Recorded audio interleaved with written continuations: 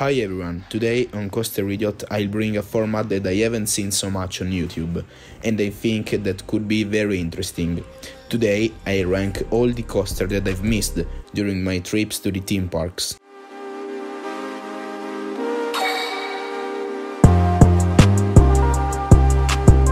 At the time I'm recording this video is December 2021, and I visited all the major parks in Italy, that are Gardaland Park, Mirabilandia Park, Etnaland, Movieland, Cinecittà World, Magicland, Cavallino Matto, and Leolandia. Plus, the only park not in Italy that I visited is Disneyland Paris. I'm missing only two parks in Italy, and these two parks are Miragica in Puglia, that has closed at the end of the 2018 season, and since that date is an abandoned park and all the attractions in it are standing but not operating, and Zoo Safari Fasanolandia, also in Puglia, that I hope to have the chance to visit in the next years. Movieland was also on the list of my missed parks, but I'm a lifeguard, and during the last weekend of September I've been summoned for the Italian open water tour at the Garda Lake.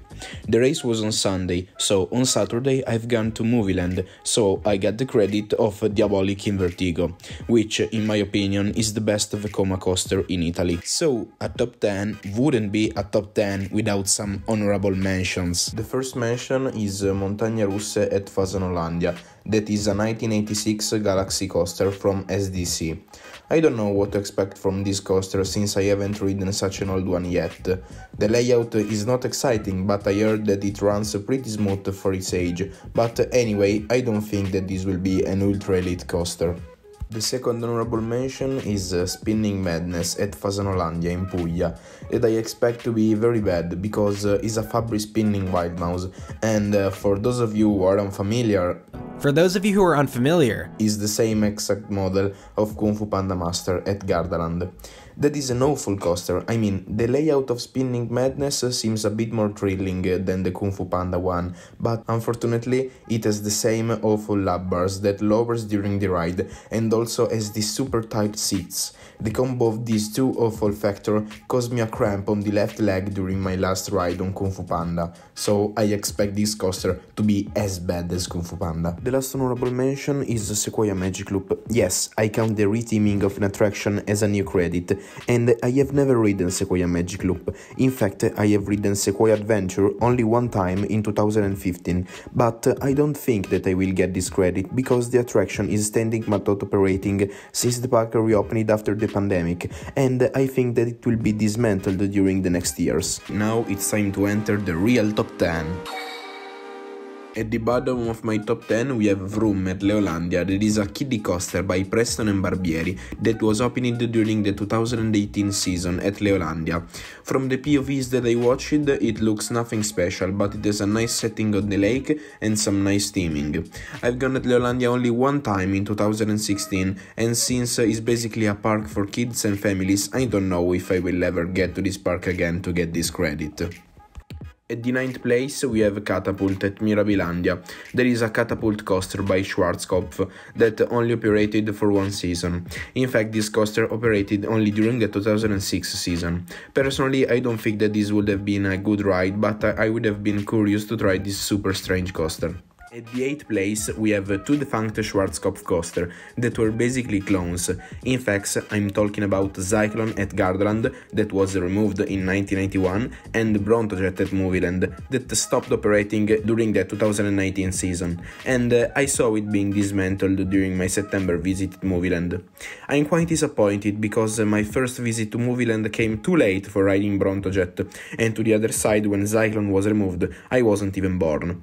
Plus, this coaster were literally 30 km distant, and I never got the chance to ride one of it. At the 7th place we can find the Spaccatempo at Miragica, a Zamperla twister coaster that basically is a spinning wild mouse and is an exact clone of Twister Mountain at Leolandia. I've only ridden two spinning wild mouse, Kung Fu Panda and Twister Mountain, and the Zamperla model is way more intense and comfortable, plus Spaccatempo has some great teaming in the station, and personally this factor adds a lot to the experience. At the 6th place we have a really strange coaster. Strange because if you look at this you may be thinking, oh my god, I've never seen this super small B&M invert. Yes, this track tricked also me, but then I searched on the Holy RCDB and I discovered that Mirage Rosso is a Fabri Astral coaster, that basically is a family inverted coaster.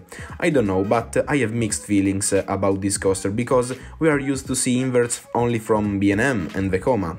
Yes, Intamin built some nice inverts and Giovanola built like one of it, so I'm really curious about this coaster and I want to ride it so much, but at the same time I'm a little bit worried because the layout of this coaster looks pretty forceless and not thrilling at all, plus it has over-the-shoulder restraints and 0 inversions. Finally, I expect it to be very rough, a real headbanging machine, so I gave this coaster the 6th position on my list only for the curiosity that I have in riding it over the pure ride experience. At the 5th place we have the coaster with the most relocations in Italy. We are talking about Vertigo at Zomarin, that is a looping star coaster by Schwarzkopf. In fact, this coaster has been relocated 6 times before arriving at Zomarin. This coaster was originally built at Freidspark Kirkhorst with the name of Looping Star, then moved to Southport Pleasureland also as Looping Star, then moved to OK Corral called Always Looping Star, to Parque de Atracciones de Madrid as Looping Star, to Pluton Park where it was still called Looping Star, to Lunar Park where it was called... Wait a second, I can't remember the name. A few moments later. Yes, RCDB confirms that it was still called Looping Star.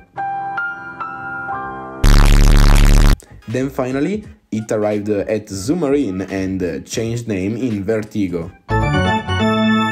I want to ride this coaster so bad because it is the only operating Schwarzkopf coaster in Italy, and I also want to experience the only circular loop in Italy. At the 4th place we can find Sierra Tonante, that was a wooden coaster manufactured by SDC that operated at Mirabilandia from 1992 to 2007. This was the only big wooden coaster that ever operated in Italy. It operated only for 15 seasons at the park. That is a small amount of time considering that there are wooden coasters with more than 100 seasons of operation. This coaster was pretty big, with a maximum height of 35 meters, a maximum speed of 100 km per hour, and a track length of 1000 meters. The coaster was removed because of its roughness and high maintenance cost, so the park direction decided to demolish it and to make space for High Speed, the Intamin Blitz coaster that came during the 2009 season. I'm really sad that Mirabilandia demolished this coaster instead of repairing it. It could have been a nice hybrid if they only waited a few years and RMC to come. Also because an RMC version of Sierra Tonante would have been way better than High Speed. At the lowest step of the podium we can find Senzafiato at Miragica, that is an Intamin accelerator coaster. Yes, if High Speed is the Italian version of Maverick, I think the Senzafiato is the Italian version... was the Italian version of Accelerator at Knott's Farm. I mean, Senzafiato is way smaller than Accelerator, but the concept is the same. I said was because, sadly, Senzafiato is standing but not operating since the 2019 season, with all the Miragica Park.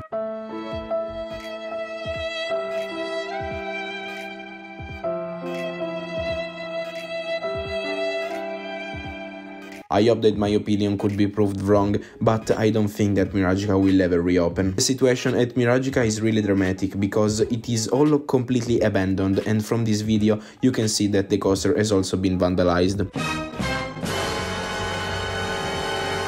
It's very sad seeing this coaster in this state, also because I think that it could be relocated in park like Cavallino Matto or Movieland that desperately needs a new coaster and couldn't spend a lot of money. Senzafiato could be a perfect fit for these parks because it's small, not too high, because these parks both have height limitation, and is also really compact. Plus I think that this launch has a great punch to offer. I mean, Also, Gardaland desperately needs a launch coaster, but I think that Senzafiato it's too small and hard to publicize for a park like Gardaland. At the second place we have Big Thunder Mountain at Disneyland Paris that I missed during my 2016 visit to Disneyland Paris because it was under refurbishment. Big Thunder is a large Vekoma mine train built in 1992. It really looks fantastic. It is long, pretty high and lively themed, plus I never rode a coaster that goes down a lake. I hope being back at Disneyland Paris and ride this coaster as soon as possible. And at number 1 we have Meow Coaster at Etnaland in Sicily. That is a twin helix kiddie coaster by SBF Visa Group that I skipped on purpose during my last visit at the park this summer. What? Okay, I'm just joking, but I still need the credit of this awful kiddie coaster by SBF Visa. Okay, sorry for the bad joke, but at the first place of my missed coaster list we have Eurofigther at Fasanolandia. Yes, it is road like that, and I think that someone at Fasanolandia doesn't know English very well, but anyway, Eurofigther, as you could imagine, is an Eurofighter model from Gerstlauer and is the only Gerstlauer in Italy. This coaster is pretty small, in fact is only 25 meters high and only 400 meters long, but we have to consider that Fasanolandia is an extremely small park and I can't even realize how they find the money to build a coaster with the steepest drop in Italy. This coaster is really short, but in these 400 meters it seems to pack a lot of intensity. It also features 3 inversions, a loop, a cutback and an airtime roll. I hope that I could ride this coaster as soon as possible, also because I think that could be one of the best coasters in Italy. Okay guys, if you have arrived at this point, I thank you for watching. Be sure to smash the like button, subscribe to the channel and turn on the notification bell to be sure you don't miss the future videos. And I'll see you soon on Coaster Idiot.